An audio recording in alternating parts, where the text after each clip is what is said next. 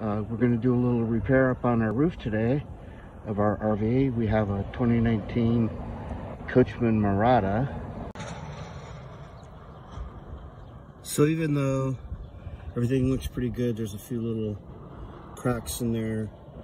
And the motorhome is a bit old, and we're not a bit old, it's a little old, and we're spending a lot of time in Arizona.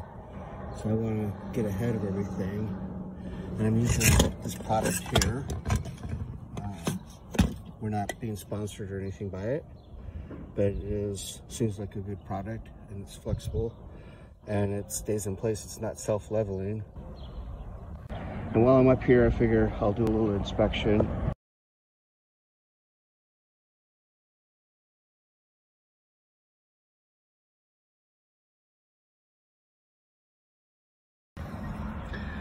All right, so we're off the roof now, and I decided, since I have to replace this whole leg on the driver's side that came off while we were moving down the road, made quite the racket. It's pretty exciting stuff.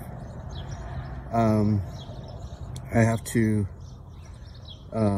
remove all of the old, which most of it's off, and then there's a spot right here where I guess you would call it a down spot. It needs to be resealed. So we'll get that done while we're up here. And the only bad part is I decided to come down the stairs, or off the roof, and do it from the side of the coach. But I'm still probably gonna have to get back up on to do over the top of the slide out because there's no way I can reach that far.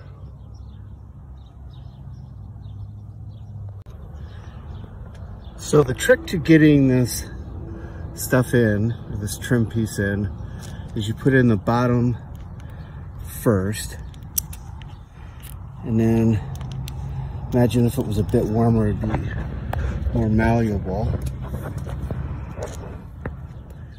And then push the top in, like so. It's pretty tough to do with just one hand though. And my photographer, or my videographer, is kind of a chicken, won't climb a ladder.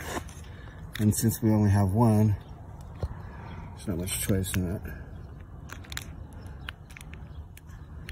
So I'm having to shoot the video myself, one-handed, and do this one-handed.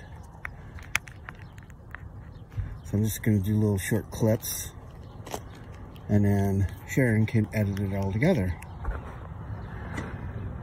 So now I have to get back up on the roof and do the part over the slide out.